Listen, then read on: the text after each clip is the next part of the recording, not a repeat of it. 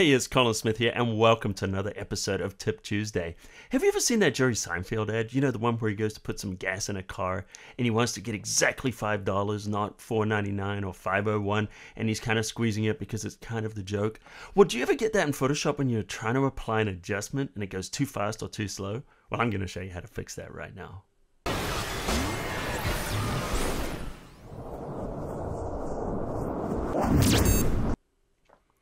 So here we have an image that I did. I call this one Killer Kitty, and it's just a composite I did for fun. And this is actually how the world's really going to end. Just kidding. All right, so here we go. We've got this layer. What we're going to do is we're going to go Filter, and I'm going to go down to the Blur Gallery and apply a field blur. Now, I'm just using this for the sake of illustration. It could be any adjustment. So what we're going to do is we're just going to throw this in the background, and then I'm going to click on the front, and I can reduce this. So I can go in here, and I can move these adjustments. Let's select the back one here by clicking and dragging, but notice it's a little bit cumbersome. So whenever you see a slider here and you see a word, you can actually click on the word here and go backwards and forwards, and this is a Scrubby slider, and so you can just scrub on there, and you'll see this all over Photoshop. Well, you know, that's kind of cool, but here's the real tip.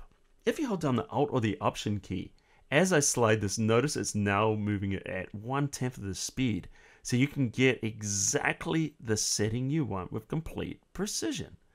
And there might be other places, let me just apply this right now, where, say, for example, we're going to go under the image adjustment, and I'm going to apply a shadow highlight. So when we're in the shadow highlight, there's other adjustments here, like maybe the black clipping, and we can scrub on this thing all day long because it takes forever to get anywhere. So if you hold down the Shift key, and this is the second tip, this thing will move 10 times the speed. And notice now how quickly we can go in and we can move it.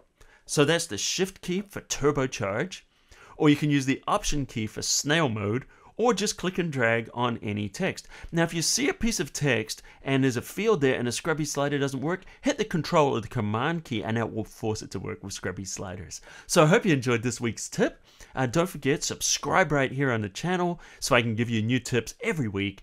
And don't forget, visit Photoshop Cafe for a ton of great free tutorials. Until then, I'll see you at the cafe.